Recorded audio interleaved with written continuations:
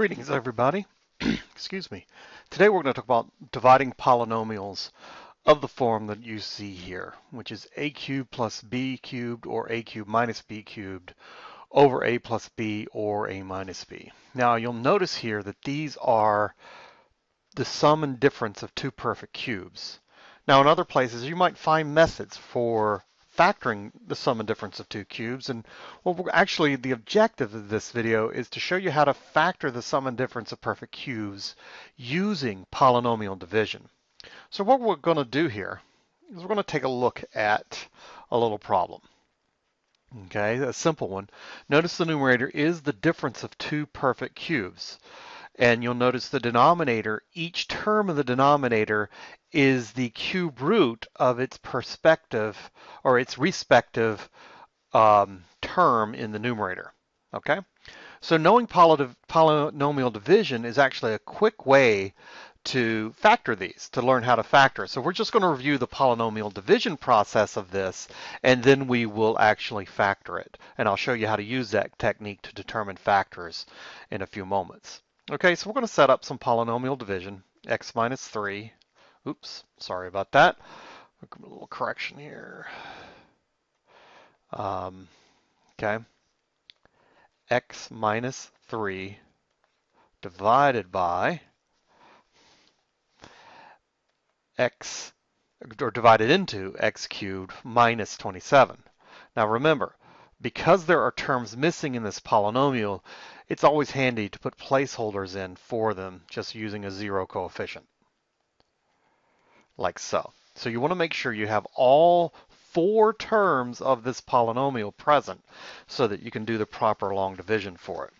Okay, so what we're going to do then is we're going to divide, and we're going to do x goes into x cubed x squared times. Notice I'm lining up like terms, and that a lot of times helps students make sure they place things appropriately here in the bottom as you continue your division. Okay, so we do x cubed times x squared times x is x cubed. All right. And then we do x squared times negative 3 is minus 3x squared. Okay? And then we, of course, subtract this.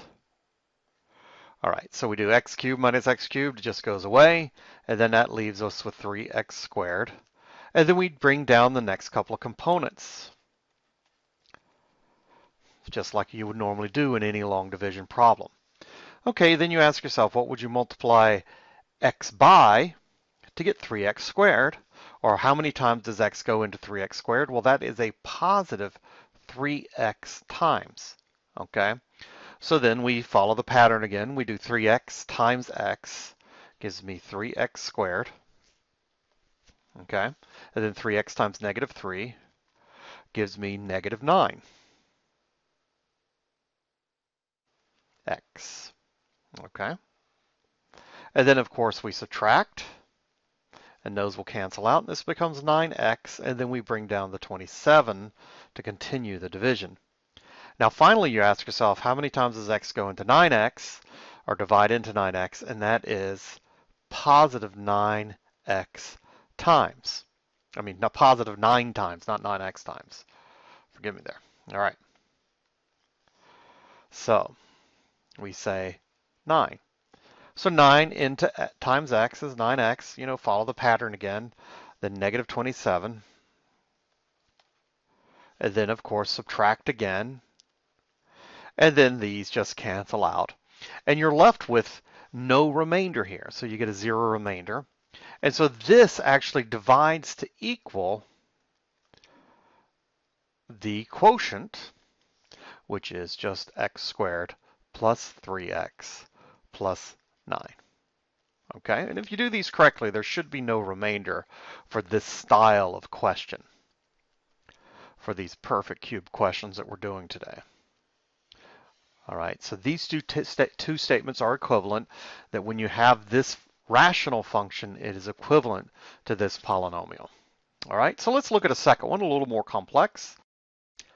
All right, this one's only slightly more difficult just because of the size of the numbers in the numerator, and you just have to be careful in your multiplication. So we do 2x. We set up our polynomial division. So we say 2x plus 5 divided into 8x cubed plus, don't forget your placeholders again, squared, 0x plus 1, 2, 5. Okay? So now we do our division. We do 2 goes into 8x cubed, 4x squared times. So then we do our multiplication. 4x squared times 2x is 8x cubed. Then 4x squared times this is positive 20x squared. And of course we subtract. We subtract, and these two terms subtract out, and this becomes negative 20x squared, and then we bring down the remaining terms to continue our long division. All right, so now we ask ourselves, 2 goes into negative 20x squared minus 10x times. So we do negative 10x times this, just repeating the process again, gives us our negative 20x squared. And then negative 10x times 5 is negative 50x. And of course, we subtract again. Okay, those subtract out. And here we have a 50x. Oh, let me fix that.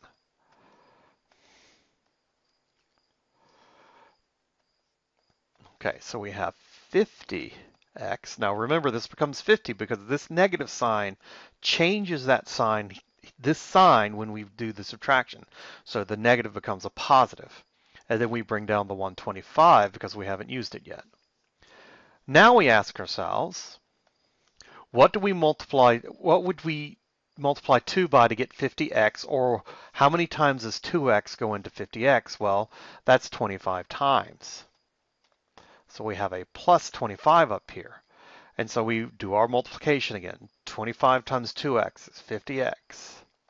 Then 25 times 5 is 125. And finally we subtract again, and both terms subtract out, so we get a 0 remainder. And what that means is that this is the quotient of our subtraction. Okay, so our answer to this division is 4x squared minus 10x plus 25. Okay. Now I want you to notice a little pattern here. If you'll take a look at our answer, our quotient, you'll notice that this number, or this term, is always this number squared.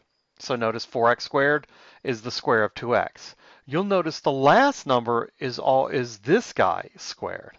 And then the middle term is a little different because the middle term is the product of these guys. You'll notice the product of 2x and 5 is 10x, but with an opposite sign. And that is a common pattern to this type of division. Now let's take a look at what happens when we actually don't have the division statement, but we do want to factor something like x cubed plus 64. We can use the same exact technique. The only issue is, what do we actually divide by? Well, here's the easy part of this nature. We have to come up with the divisor to be able to get our factors when we're factoring this. So what I'm going to do is to place the divisor in the denominator, to get the terms for it, I'm actually going to take this number and take its cube root. So we're going to take the cube root of x cubed, which is just plain x. And then we're going to take the cube root of this number, which is 4, and carry this sign down. And there we have the divisor of our long division. Now remember, we're factoring now. We're going to use polynomial division to actually factor this. And the first step is figuring out what we're dividing by, the divisor, and that is by taking the cube root of each term like I did here. So now we can quickly do the division. Now if you recognize patterns and you can easily factor this without the division, go right ahead. But some people actually need the help, especially if it's been a while and you've forgotten the patterns, then you can quickly go through and set up this process to do it. Okay, so now we do x again, just like we did in the problem. We do x into this, all right, is x squared. All right, then x times x is x cubed, and then plus 4x squared. And we subtract, and we get negative 4x squared here, and we bring down the other terms. All right, okay. So then you're asking yourself, well, what goes into 4x squared? Okay, what would go into this term? How many times does x go into this term? Well, we say negative 4x times, correct? Okay. So negative 4x squared, then do our multiplication, minus 16x, and subtract. And if we subtract again, we get positive 16. I'm sorry there. We'll get a positive 16x plus 64. And then we ask ourselves, well, what will we multiply here by? Plus 16. Okay? And then we, of course, finish our division up.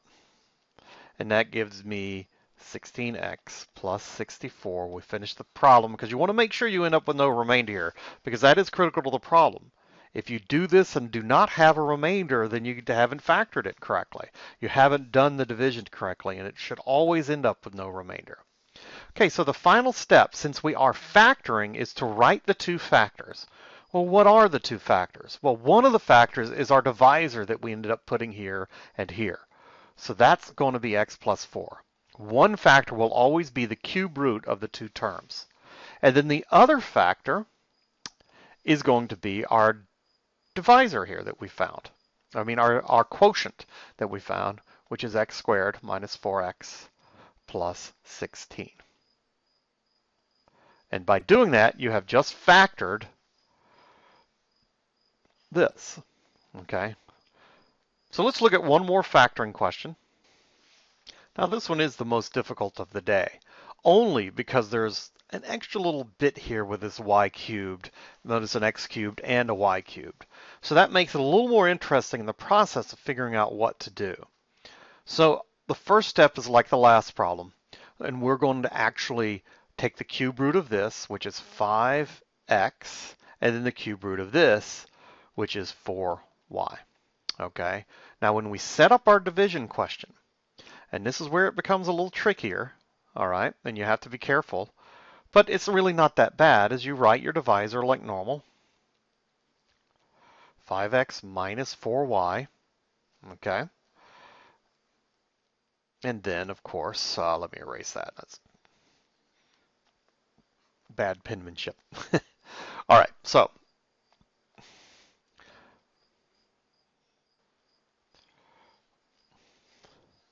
we write out our divisor, remembering to put in our, what?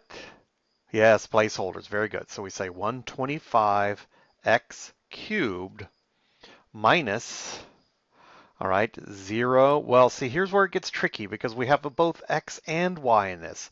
So here we would still put the x squared like normal, okay? But then because there's a y, we need to start counting up with the y's, the y exponents. So we put a y to the first. Notice the x exponents are going down, and in this term we start counting up with the y exponents. So then we do plus 0x to the first and then y to the second. All right, and then finally we put in our last term because the x's have now counted down to 0 on their exponents, and the y's have counted up to 3 on their exponents. Okay, and so that's how we set that up. Remember, in our exponents here, we count down with the x's and then count up with the y's like so, as we put in our placeholders.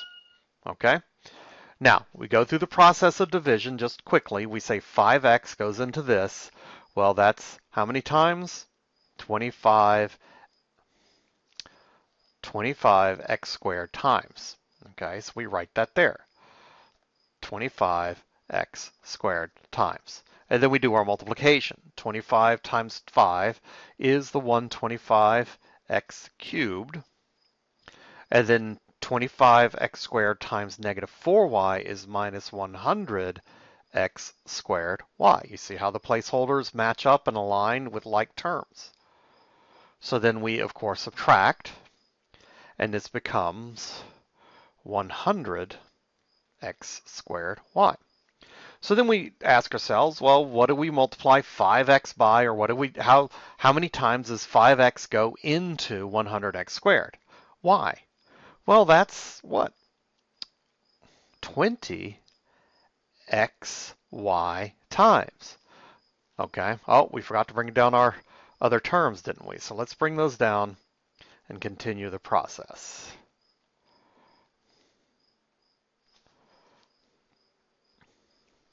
Okay. So we're going to do this again. So we do 20xy times 5x, that's 100xy. And then 20xy times this is minus 80xy squared. See, it works out nicely for us. And then, of course, we subtract. Those cancel. That was supposed to be an 80 here, isn't it? Squeeze a little 0 in there. So that's minus or plus 80xy squared, and then bring down, of course, the negative 64y squared. So now we ask ourselves, how many times does 5x go into this? Well, that would be plus 16y squared times. All right, and so we write that out. So that's plus 80xy squared minus the 64y squared again, if we do the multiplication correctly. Cancels, and we get zero remainder like we're looking for. So what does that mean? Well, it means the factors of the original polynomial that we had, the 125x cubed minus 64y cubed, the factors of that are, remember you write the original divisor that we came up with. The original divisor is 5x minus 4y times this new quotient that we just developed through long division, 25x squared plus 20xy plus 16y squared. Okay? And that's my last example for today, so I'm going to leave you with that. Feel free to watch this video as many times as you need to figure these out. All right, have a good one.